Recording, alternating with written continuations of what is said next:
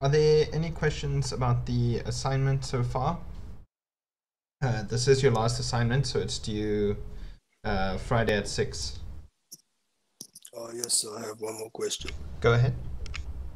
I found the documentation for the compare to method and its implementation.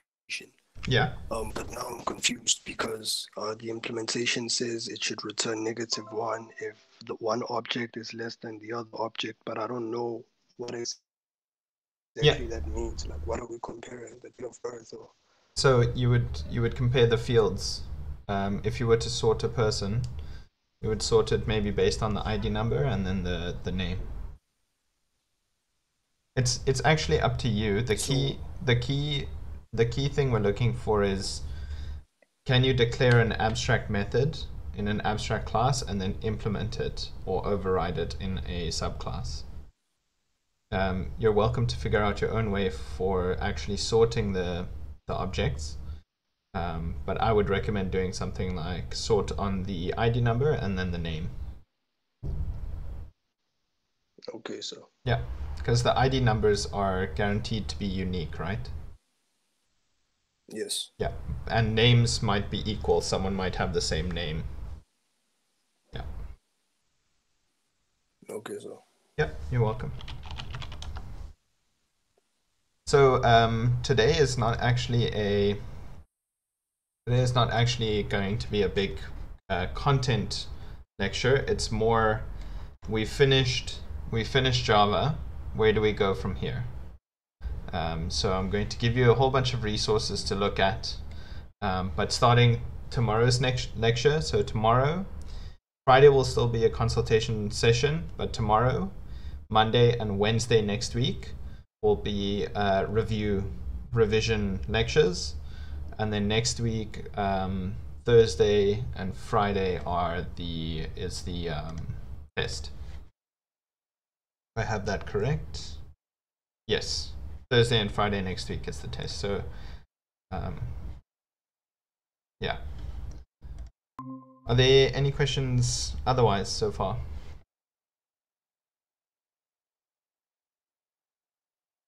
Yeah, I think some people have asked about where they can find like practice resources and all of this. I'll make sure to submit all of this as part of the announcement as well. And I'll submit it under the course resources. So today's like a very informal lecture. Don't worry about it too much. And then tomorrow we'll start the revision. Yes, I see we have a comment, a question. Hello. Yeah, I have a question on the assignment for the driver attribute. Yeah. Does it have a type? And I don't know how to actually declare it in the ride record class. So in the ride record, actually let me grab my thing here. So in the assignment, you're asked to create three classes. First of all, a person class, and then a passenger class and a driver class, right? Yes. Yeah. So when we say the ride record as an attribute that is a driver, what type would it be?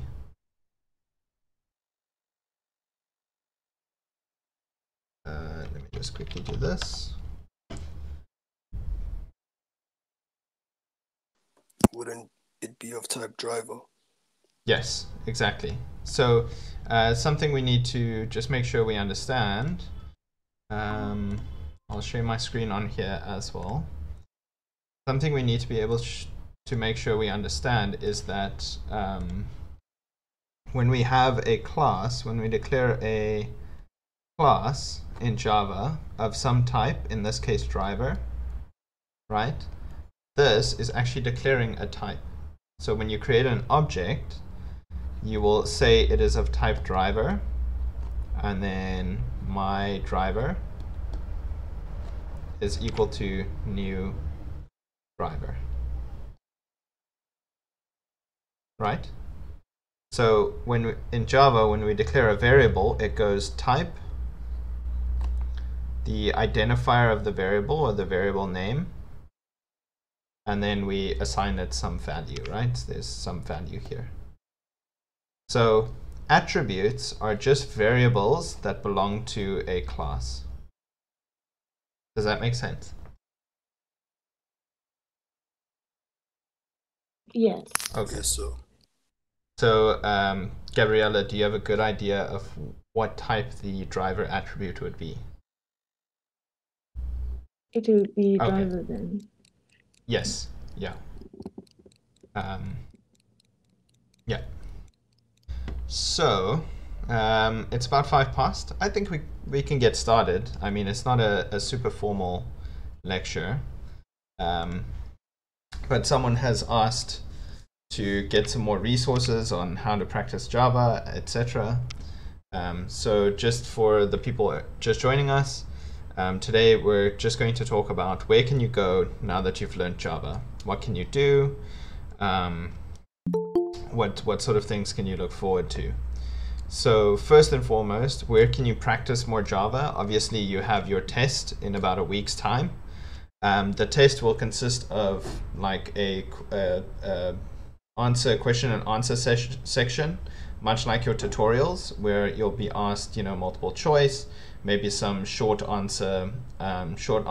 You'll be asked like matching questions and so on. And then the other part of the test will be a small programming exercise. So it'll be split into 2 sections, the first being kind of theory and the second being a bit more practical. So if you're looking for places to practice Java, I've recommended these things over here. Please note that HackerRank and Exorcism are actually well, they're all language agnostic. But something like Exorcism will have a whole language path. So if you go over here and you go and type in Java, you can see there's 130 different exercises, but they also have a syllabus for you to go through. So they say like there are 17 key concepts. So there's basics, strings, booleans, characters, conditionals. Like they've got a whole kind of learning path for you. You should see, like all of this you've done before. We just touched on generics. They've got like a whole bunch of stuff, interfaces, constructors, inheritance, right? And then within each of these, they'll give you like a little section on what it is. And then they'll ask you to do some exercises with it. So there's 2 exercises related to constructors, and they'll kind of give you a recap. So I highly recommend you have a look at Exorcism, and then you can like explore the concepts or whatever, right? So it's very useful. I myself, when Exorcism was just starting out, I've contributed to the project itself. It's actually open source. So you can have a look over here. There's 12,000 contributors. I'm down here somewhere. So it's actually an open source project where you can, hack on it yourself if you want. So I would highly recommend Exorcism. The other one I would recommend is also HackerRank. So if you go to HackerRank, they'll ask like for companies or for job seekers. You can just say for job seekers. It doesn't really matter because they also have a whole bunch of exercises and things for you to practice Java with. So just double check. Okay, I have no comments and stuff so far. So those are the 2 main ones I would recommend. In fact, I would recommend Exorcism above HackerRank just because it's a bit more nicely laid out. And then something like Code Wars and Google Code Jam, they're more based on the concept of competitive programming. So if we go to Code Wars, you'll see over here, you can start coding, so you'll log in, and then there's sets of problems. So there's like problem sets, and you'll complete the problem sets, and you'll achieve like ranks and points and whatever. But the problem Code Wars is it's more related to competitive programming and less to practicing Java. So I would first recommend Exorcism, then HackerRank, then Code Wars. So this is my big suggestion. And then finally down here is something called Project Euler. Project Euler is for like really difficult programming problems. So I think there is, I think there's 100 problems, something like that. But they keep putting up more and more difficult problems. I think if you go to About, you can see there are, 801 problems just for the first page, or just for the whole project. So if you go over here, you can start with the first problem, and it tells you the problem specification, and then you try and solve it, right? So these are like increasingly difficult problems. If you go down here, you'll see like solve the Fermat equation with code. This is for more advanced programming and less practice. All right, so that's like the programming practice, kind of easiest to most difficult. I would recommend starting here. All right. Then some people were interested in game development, and I suggested libgdx. Libgdx is a Java library, and there's a whole bunch of very cool stuff that's been built in libgdx. There's games like Slay the Spire, Mindustry, and in fact, Mindustry is actually, the source code is available on GitHub. So if you go to GitHub, you can download the source code and hack on it yourself. You can also see over here there are contributors, so you can go over to the issues, and they'll have like all the issues that they've solved and so on. So it's very useful to kind of look at someone else's code base and see like what they've done. So if you go through the code, you can go into core, source, and they've got a whole bunch of stuff here, right? So like if you're interested in graphics, you can go look at like what are they doing in the graphics. There's a menu renderer, load renderer, and all that stuff, right? So very cool. And Mindustry is built with, like I said, libgdx. So there's a whole bunch of other ones, but libgdx itself has very good documentation for how to get started, and if you're interested in game development, I would recommend trying it out. Then there is a Cornell open online course. So Cornell University in the United States will run you through how to code with libgdx using IntelliJ. So IntelliJ is that IDE, right? So let me just close this stuff for now. I wanted to keep this one open. And then, so you can go to the libgdx website, you can go through the wiki, it's very good. You can go to getting started, which will run you through a tutorial from like how to set up your dev environment, generating a project, and creating like a very simple game. Let me just double check. I don't have any comments so far. If you have any questions, feel free to interrupt at any point, and I'll try to address it. Then if you're less interested in game development and more in the like low-level graphics programming, kind of generative art or any of that sort of stuff, I would recommend looking at something called processing. Processing is a very interesting project where you can do quite cool graphics programming with it. I would especially try to implement on your own the Conway's Game of Life, and processing processing in general uses kind of like a dialect of Java. So if you look over here, this is the processing language, or at least the scripting language that they use. So every processing class has a setup function that sets the size of the canvas. Then it has a draw function, and this draw function gets called like every single frame. So it's trying to render, it'll call all this code.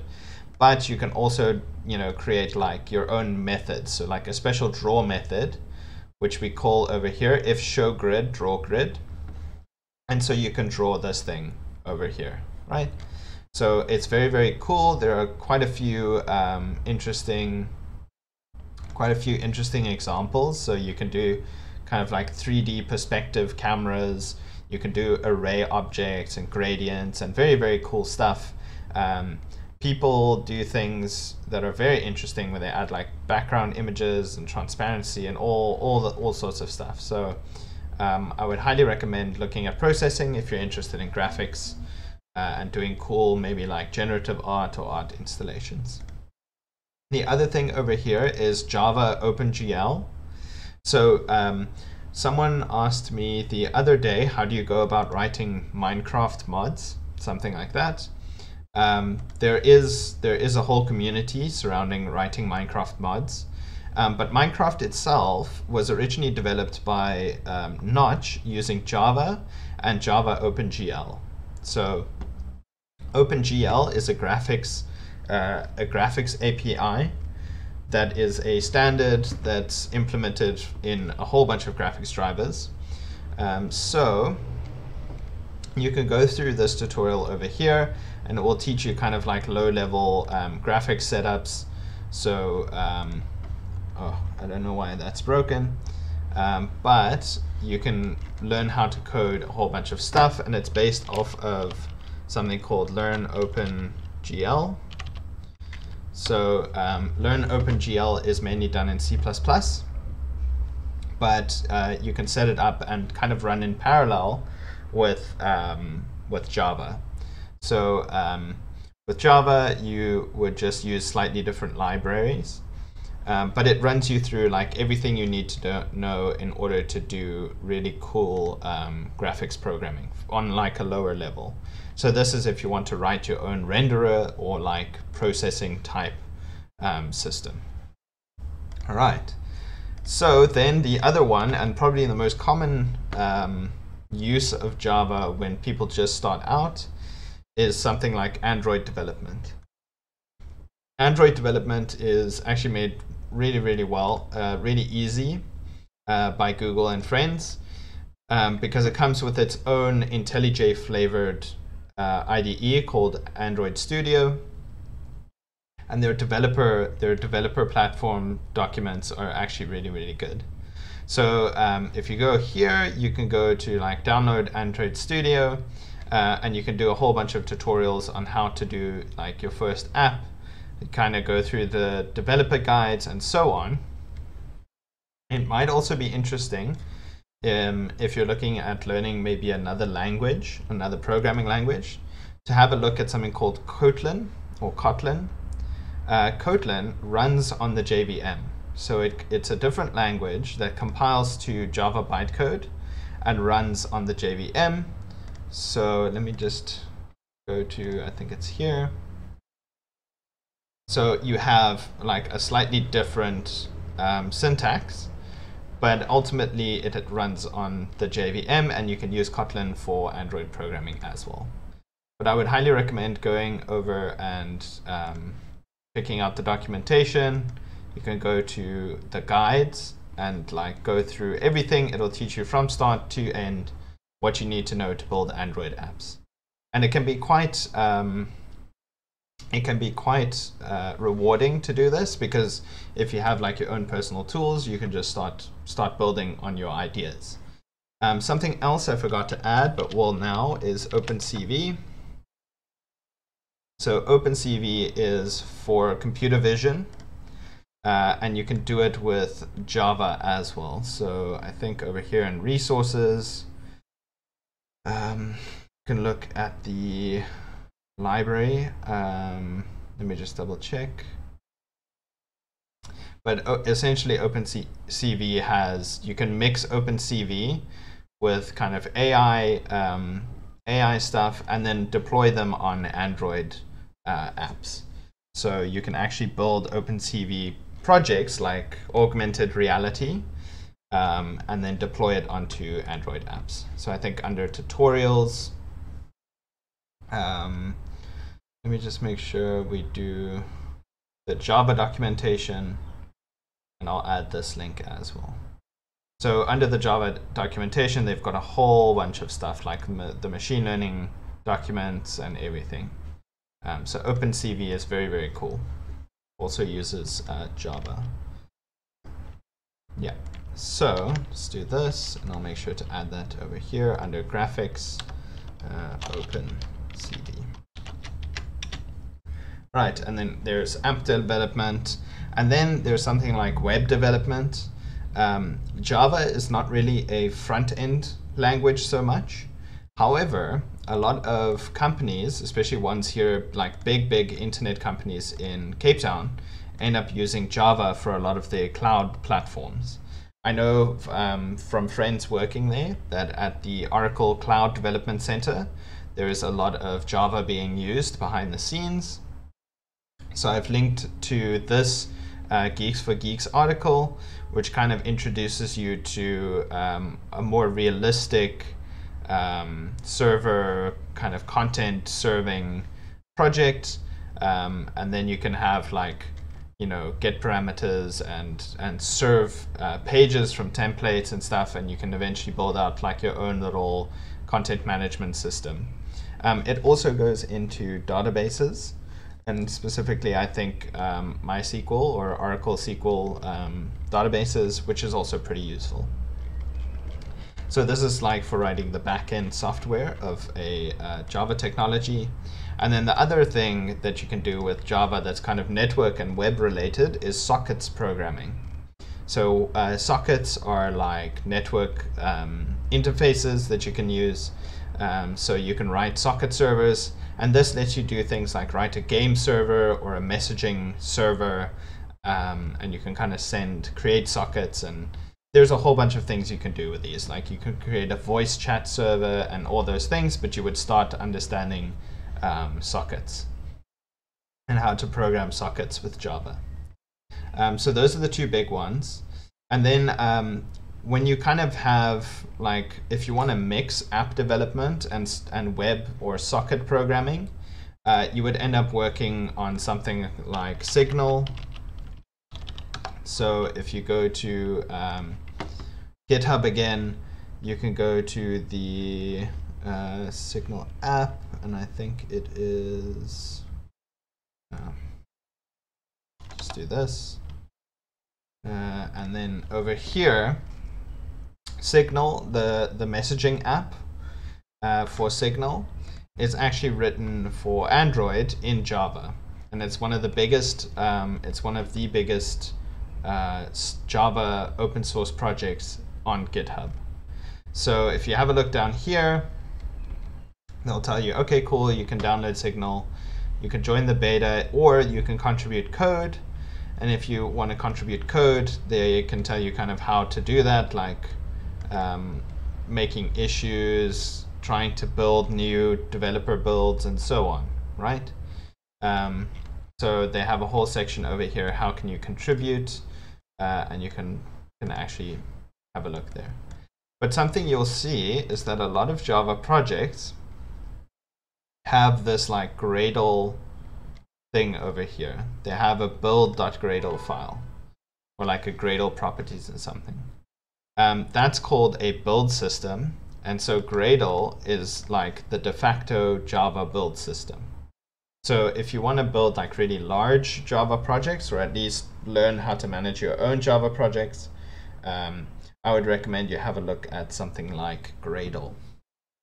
Over here in Gradle, they have documentation, and you can just like learn through tutorials what you want to do. Gradle is mainly targeted for Java, but they also do Kotlin, C++, Groovy. I think this is Scala and JavaScript. So there's a whole bunch of stuff you can do with it, and it's pretty flexible. And then finally, there are things called design patterns. So design patterns might, if you want to learn while also practicing Java, I would recommend learning some design patterns. There are things like an abstract factory, a builder, the composite design pattern, and so on. Decorators and prototypes, like these are all very interesting design patterns. And for each of these, you can look at like what is their usage in Java. And you can see here that the abstract factory defines an interface for discreting all distinct products, but leaves the actual product creation to concrete factory classes. So this meshes with what you learned last week and this week with abstract classes. And they give you a whole bunch of code, and they kind of talk you through like what they do and how they work, right? So very interesting. I would have a look at the design patterns in Java page if you're interested. DigitalOcean also has an article on it, which is pretty good, all things considered. So Java design patterns, theirs is a bit more linear, and they kind of lay it out like a factory pattern, a singleton, an abstract factory, builders, prototypes, and then the other things. Something you might find interesting is the factory pattern if you're looking for a place to start, right? So you have a superclass with multiple subclasses, and based on input, you need to return one of the subclasses. Okay. So those are kind of the key resources over there. If you have any questions, or if you want any recommendations that don't cover a topic that I've done here, please feel free to ask. Otherwise, I will open up the session to general questions, answers, and comments.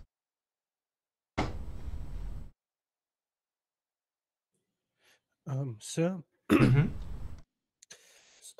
for any of the things that you recommend now, especially like libgdx, Yeah. with their courses, as well as Cornell's courses, do they allow, well, do they provide like sort of certifications the way Udemy or the other platforms where you can get these courses as well? Yeah. As far as I'm aware, the libgdx won't have like certification for libgdx. The certification of libgdx is more like you've built a game, right? But I think for Cornell, I'm not sure they do have certification. But if you're looking to certify in Java or something, I would actually recommend Exorcism and HackerRank.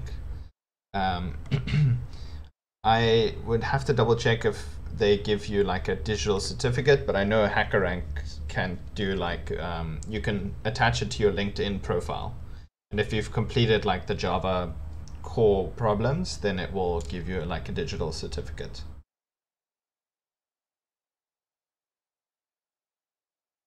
Thank you, sir. You're welcome. Any other questions? Sir, Mm-hmm. in task 2 of the assignment, Uh-huh. let me just get it, sorry. It will say like the class, oh, no, wait. Wait. I think it's part 1. Of the assignment it says a 4. class called ride.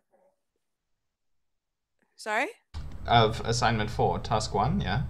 Yeah. It says a class called ride record with the following attributes. Is that a public class? Yes. Yeah, all of these Okay. are public. Okay, thank you. Yeah. Unless we specify something as private, you assume everything is public. And then, unless otherwise stated over here, all attributes should be private or protected. So these classes are all public. And then the attributes are all private, unless we say they're public. Okay. Yeah. So Thank you. Yeah, you're more than welcome. So some of these, it would make sense to maybe have them protected, but that's up to you. Okay. Yeah. Any other questions? No, I'm good. Okay. So just for anyone that joined a bit later, next week or tomorrow, so let's actually put some dates down. I think tomorrow is the 13th. So tomorrow the 13th, we start with revision. And then the 14th, which is Friday, will be a question and answer session. Then I think it's, let me double check my dates. Then the 17th, Monday the 17th, will be revision 2. The 19th will be revision 3.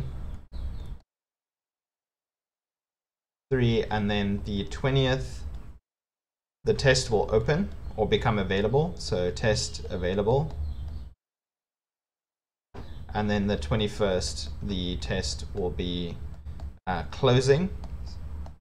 So this will open at 12 noon and it will close at 12 noon. Okay. So I'll make an announcement after this lecture of everything you need to know for the test. And then the last day of term will be the 24th.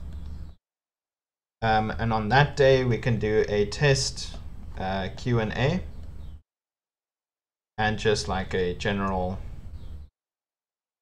hangout, if anyone is interested. Okay. Is everyone clear on that schedule? Yes. Okay. Awesome. So unless you have questions or suggestions or anything now, feel free to enjoy the rest of your afternoon, and I will see you tomorrow for the beginning of revision. This will be tomorrow, revision 1. All right. Have yourself an excellent afternoon and take care of yourself. Try to get your work done in a reasonable amount of time and try not to stress about it too much.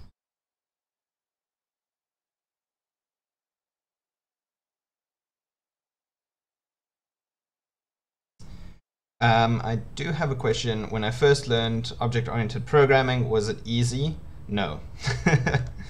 When I first learned object-oriented programming, it was in first year of university, and I must say I did struggle with Java quite a bit, but luckily I've had lots of years to practice and to wrap my head around it. So now I get to teach it.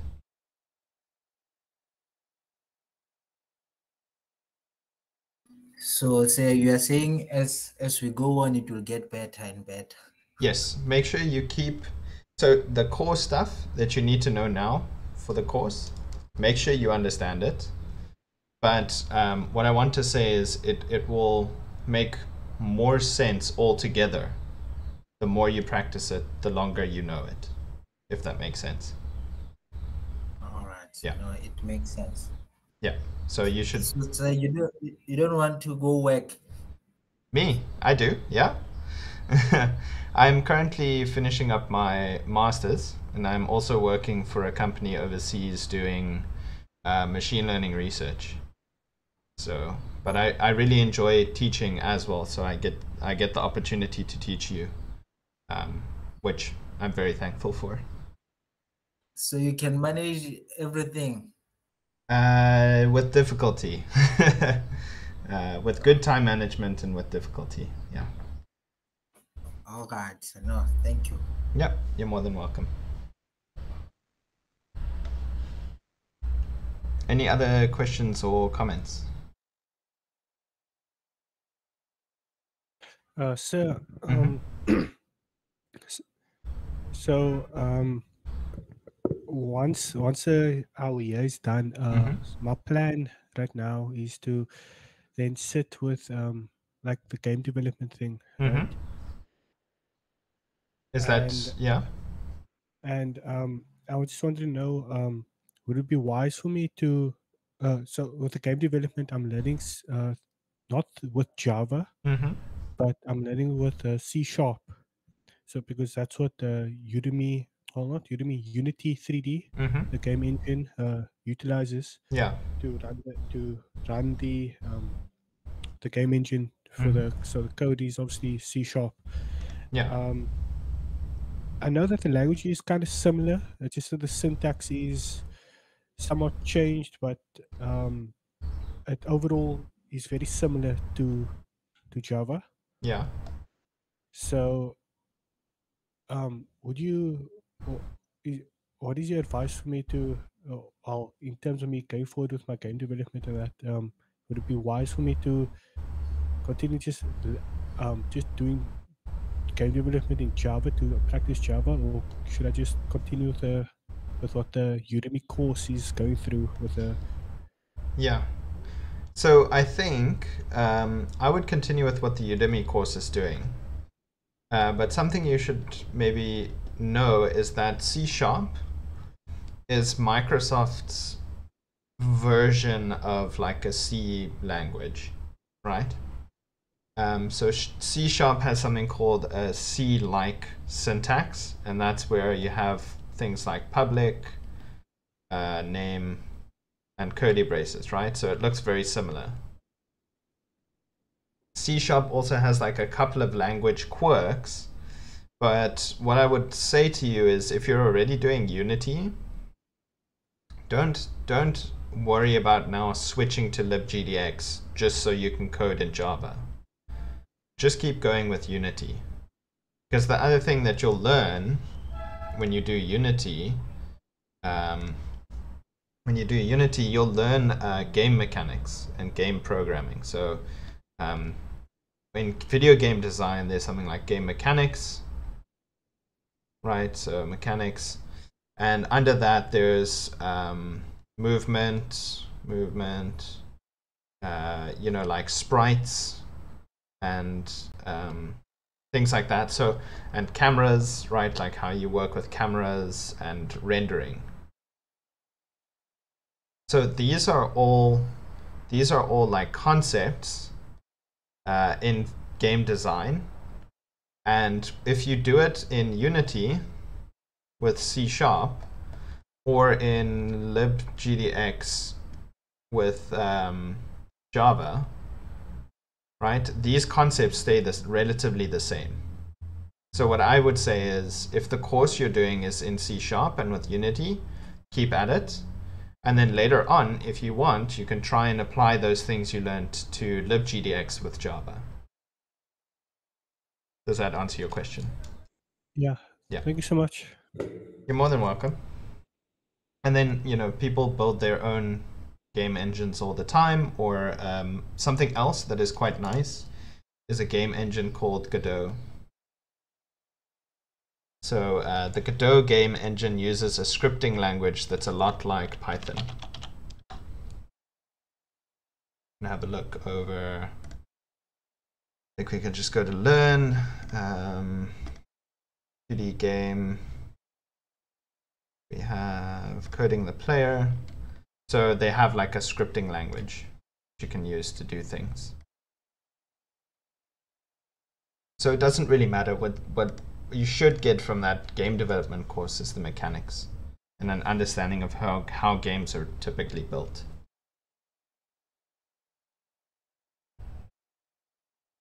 Thank you so much, sir. You're more than welcome. Any other comments or questions?